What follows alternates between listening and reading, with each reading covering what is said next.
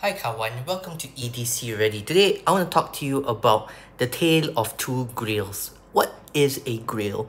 A grail is basically something, it can be anything from watches, it can be knives, it can be laptops, it can be cars, something that is typically beyond your current reach, something that you dream about, something that you desire, something that you really wish you had in your collection or in your possession.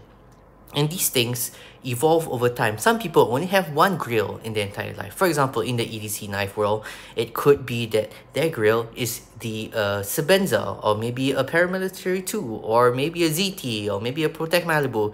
Something that is either beyond their reach by way of scarcity, or it could be beyond their reach by way of maybe financial, within their current financial reason that they have.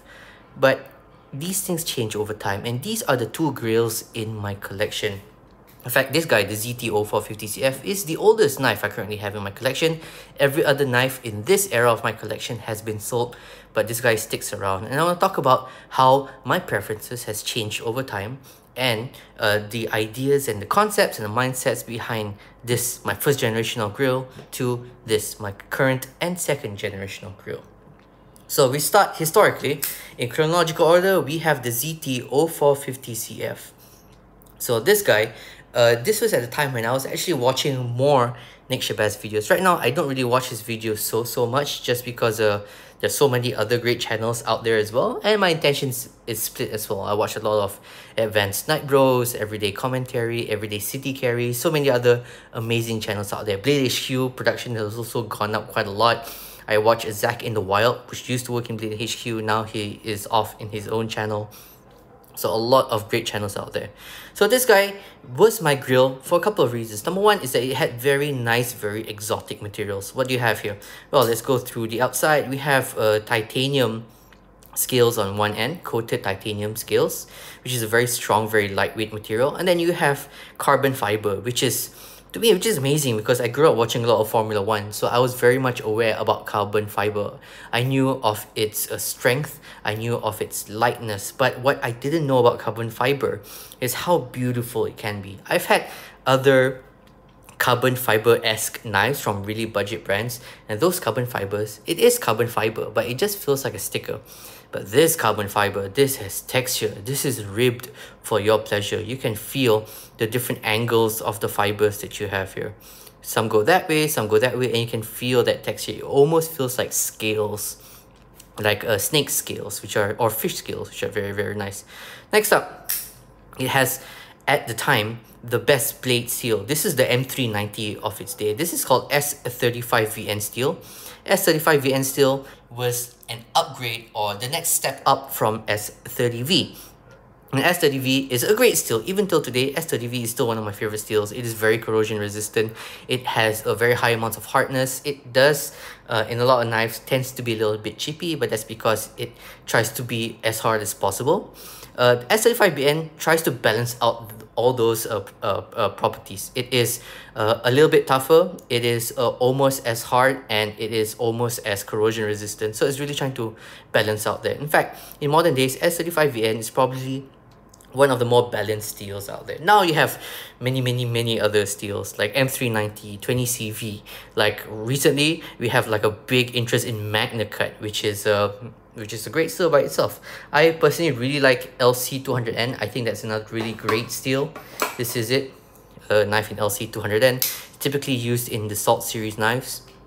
So I'll be talking about those steels a little bit later in another video. But yeah, so it had this nice blade shape. This is a 3.25 inch blade, which still today, 3 inches to 3.25 is kind of a sweet spot for me for everyday carry. And overall, this is just such a great knife design. But the thing that stood out for me the most is actually the action. The action here is great. This has, till today, the best detent I've ever felt on a knife. Now, I've had quite a few knives in my collection. I've had a lot of flippers. I've had a lot of thumb studs in my collection. Not as much as someone like Nick Shabazz or Talent Sai, but more so than the average collector from where I'm from. And this guy still has an amazing detent. It is the detent that really pops out and fires out. The pivot is not the smoothest. It's not going to be drop shutty, but it's smooth enough, and the detent itself is, it just pops out very, very nice. And that's why I actually keep this guy around. I keep this guy around because of the amazing carbon fiber and for this detent that I really, really love. And on top of that, it has possibly the best flipper design I've seen in any flipper knife. I have another one here, which I'll show to you later. This is nicely jimped, okay? It is chamfered on the edges here.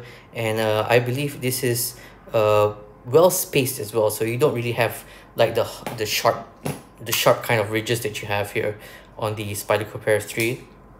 You have jimping here, but it's nice and smooth, very nice on the hand. The perfect angle to press down as well. So that is why this guy sticks around, because of all those amazing qualities. But as I've experienced different knives in my collection, certain things start, become problematic. This happened with Nick Shabazz and his Graham Razel. And he started noticing some things that was not a problem before, but eventually, as other knives come out, as things improve, as design improves in the market, these things started kicking in and started looking like a problem. For example, this knife has a lot of red flags that I would not buy in a new knife today. For example, this has a free spinning pivot, which means if I want to take this guy apart, I need to put a Torx bit on this side and a Torx bit on this side, and then unscrew it while holding the other side. Whereas every other knife in my collection is a non-free spinning pivot. Non-free spinning pivot, non-free spinning, non-free spinning. So that has evolved. Another thing is that this metal screw right here screws straight into the titanium. And this could be problematic because steel is harder than titanium, which means that you can, if you're not careful, you put too much torque, the steel can actually like wear into the titanium bits itself here. Actually, I don't really take apart this guy so much, and even when I put it back together, I'm actually really careful to make sure I don't over torque the screw. Another thing is that I'm a big fan of deep carry pocket clips. Here's the deep carry pocket clip. When you put it into your pants, the pants can go all the way to the top. It keeps the profile nice and low when it's in your pocket. This guy as well, the ProTech, does possibly the best deep carry pocket clips, because not only is the bottom of the clip sunk in, but the screws are also flush, and then you have those you have something that's completely deep carry, easy to get to the screws, and you have this little duckbill that points out a little bit. And that's actually very nice because it actually reduces it actually reduces hot spots in the hand. Whereas if I have another knife, an example, this guy has a bit of a ski jump at the top, but it doesn't flatten out. So as you grip it, that little ski jump right there can actually poke into your hand a little bit. This is not such a bad example, but I've had some pretty bad examples out there in my past collection videos. So that's it. So in conclusion, this guy still sticks around because I really like the action, I really like the flipper design, and I really like the scales here. But a couple of red flags that I can no longer accept in modern knives, okay, like free spinning pivot screws, non-deep carry pocket clip, screws that go straight into the titanium. This is pretty much around as a legacy knife, and I don't think I'll ever buy a knife like this again. This knife is like the Monaco Grand Prix of my collection. The Monaco Grand Prix in Formula 1, if any of you are Formula 1 fans, that Grand Prix is a kind of Grand Prix that would never pass today. It's a kind of Grand Prix that would never get accepted in the Formula 1 calendar today, because it's a street circuit. You're literally at some parts of the track over the water. You're like inches away from the actual streets of Monaco, and it's a safety hazard. The cars are way too big for the circuit now because the circuit was so narrow, but just because it's Monaco, it stays around. And I guess in that way, since Monaco is the jewel of Formula 1, this can be considered the jewel of my collection. Now moving on, what has my grill evolved into? You have here the ProTech Malibu. So the ProTech Malibu, this guy, when it came out, produced such a big buzz in the EDC market because this knife, in my opinion, perfected this kind of locking mechanism, the button lock, the manual button lock, where when you press this button, it moves this little post inwards, and then that allows the knife to basically free swing and then close it, and then it kind of like moves back into position. So the detent is both on that pivot itself, and the locking mechanism is both on that pivot, on that little post there. And this is the knife that really started the button lock craze that we are in right now, which I love. There are a lot of amazing button locks from Civivi, from CJRB, from well, there's a lot more. A lot of ProTechs now have button locks, In fact, Protectors have always had button locks. Here is a CGRB button lock. A lot of budget button locks out there, and it all started with this guy and how well this guy did. So, what changed from here to here? Well, it's a lot of small, very tiny design aspects. It was at the point that it was not really about materials anymore. We have here a 20 CV blade, which is like the modern, ubiquitous, high-end steel right now, 20 CV M390. Now Magna Cut is starting to come in, so we could see 20 CV and M390 slowly come off the radar, but now it's still considered really high-end premium steel.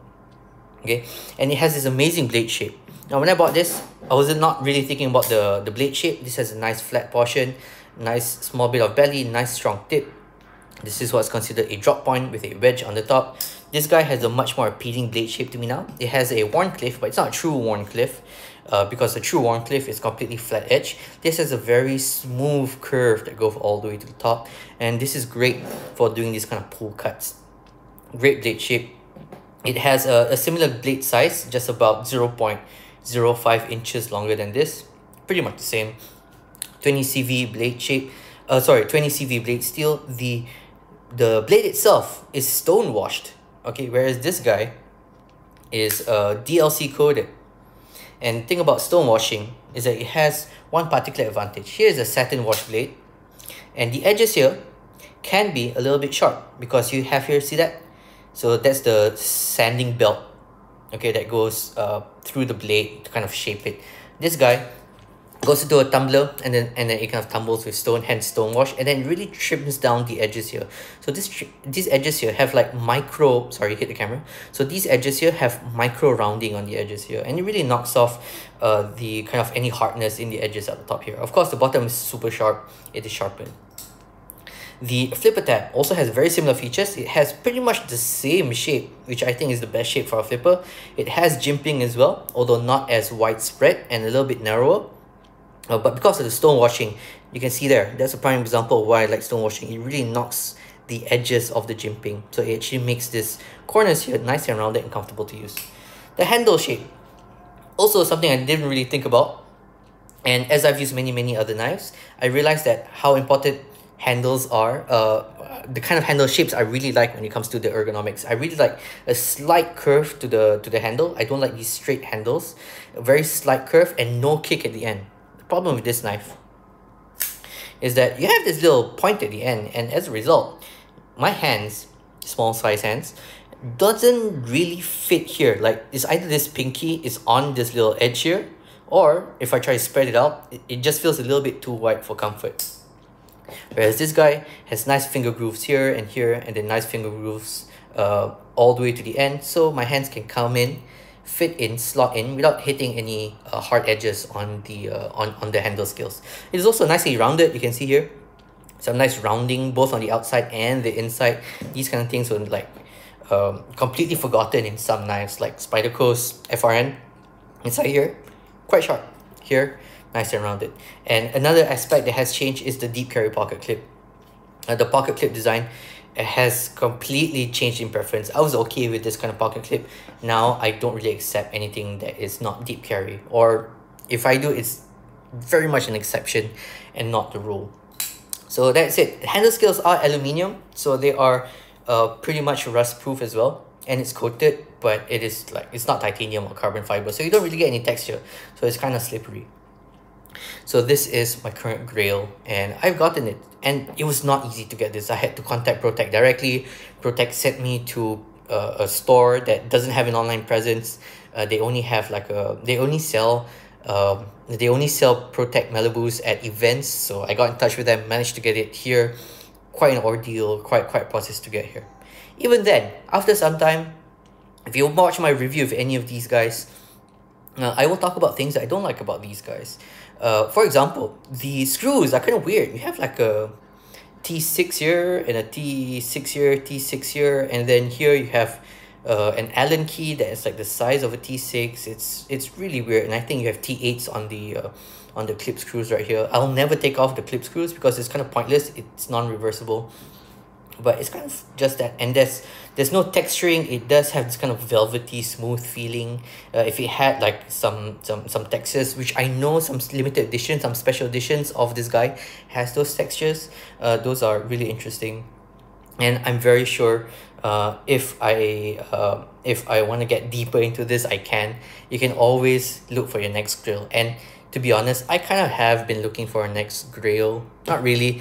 I kind of have my eyes have been looking around a little bit here and there, and the Grimsmo Rask is really appealing to me. The other one is the Holt Spectre. Both of these, for some reason, seem really appealing to me. I can't justify it because it's a big jump. This guy, when I bought it, was $180. Now this guy is about $220. This guy, when it came out, was about $195. I bought it for about $210, and now I think they're about $210 or $220. So they're really around that $200 price point. But when you go to the Holt Spectre and Grismo Ras, you are looking at $1,000, $1,000 and above, and that would be a massive jump. So I don't really see that. The only other kind of potential maybe grail that I had in my mind was a knife from a guy named Snacks. Snacks Tan is a Malaysian like myself, and he produces all these amazing knives. But he does a lot of customs, and he has a few very high-end pieces with Wii. But he recently did one with Civivi, and I have the full review of this guy up. So if you want to know why I love this knife so much, why I think this is the perfect knife for me, go check out that review. Thanks guys, and as always, stay ready.